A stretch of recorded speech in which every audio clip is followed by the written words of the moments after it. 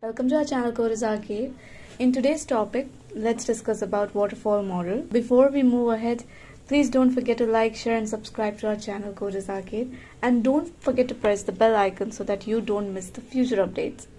So let's get to the topic, waterfall model. Guys, waterfall model is one of the SDLC models. If you have seen my previous video, I have discussed about what is SDLC model and the types of SDLC models. Right, among them, if you see the first one, we have waterfall model, right? So what exactly is this waterfall model? Guys, whenever they ask you about this, please make sure you refer to my previous video, because that is the answer for waterfall model. You can say the same answer whatever I have told you in the previous video. The same SDLC model concept itself is applicable for waterfall model as well. So what are we going to discuss today then? Right, whenever they ask you for any of the models, any of the SDLC models, make sure you speak about what is exactly the SDLC model, what are its advantages, what are its disadvantages, and in what cases do we have to consider going to that model. Okay, let's see some of the advantages that we have for waterfall model.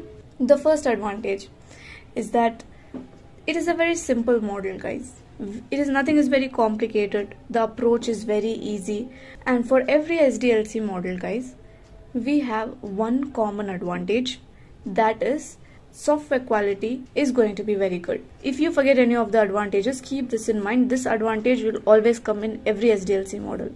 Okay, so your software quality is good. Your requirement changes are not allowed.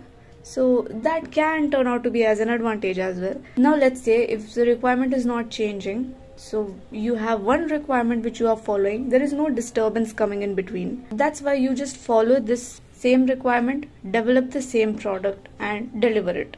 So in between there are no changes, then there's not going to be any modification in your software.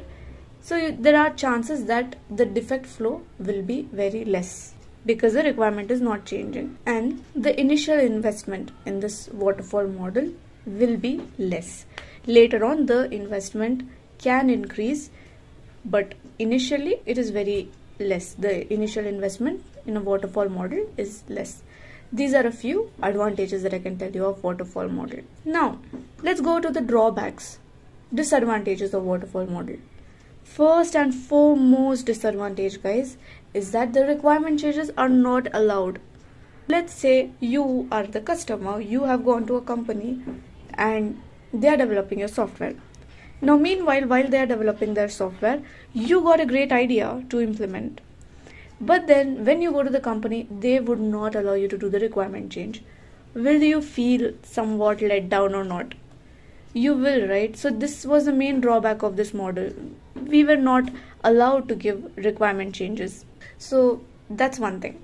The second thing is that this is the most traditional model, guys, waterfall model. This was followed very long back. Even now they follow it, but it's not very popular now. This waterfall model, because it was a very traditional model, the companies did not know the right approach in how a corporate sector, how we have it now. They did not have a proper approach at that time. So they did not have a separate testing team to do the testing. That's why they completely trusted on the developers to do the testing also. So the developers were given full authority to develop as well as also test the software.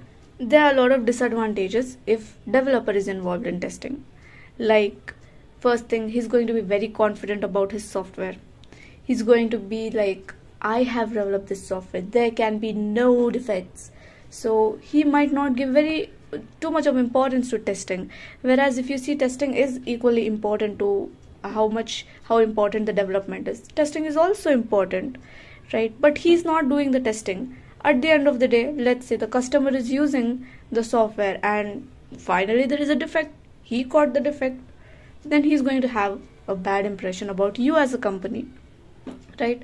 So these developers, when they were involved in testing, the quality was not good. They would ignore some defects. Okay, they were very confident on their own software. Overall quality was dipping in waterfall model. That was one disadvantage. The other disadvantage is that the total time in overall development of the software, time taken will be more. Why? Is because the customer, he has to wait for the entire time, okay? He has to wait until the entire development is done. In between, he cannot get to see his software. So the overall time taken will be more in waterfall model. Now, one more disadvantage is there, guys. Remember, our BA collects the requirement. Now that requirement has come to the company, but then in waterfall model, I never told you in my last video, I've never mentioned about requirement undergoing testing. Document that is coming from the customer, which is a CRS, customer requirement specification, which is in his business language, that is the customer's business language, we are not testing it. Meaning, let's say if he has made an error while creating that document, and we have not tested that, we haven't checked whether it is the right document or not, we have just got into the development. If there is a defect in the requirement itself, it is flowing down till the development and even in the testing. So that defect will flow right from the requirement to your software. This is one drawback, that in waterfall model, don't test the requirement and as well as the design stage. Okay, the design stage and requirement were not tested. These were the advantages and disadvantages of waterfall model. Now guys, when do we go for this model? It is only when it is a very small project and a simple one. A small and simple project we consider waterfall model. Point number 1. Point number 2 is when the customer himself is saying, he's saying that I'm not going to change the requirement. When he's saying that he is not going to change the requirement is when I can consider going to waterfall model. Simple, and it should not be complex. Second thing is that the requirement change should not be there. These are the times when we can consider going to waterfall model. I hope you guys understood whatever we discussed here in this video. If you have any sort of doubts, please use the comment section below, guys, and let me know about your doubts. Thank you for watching this video. Have a nice day, guys.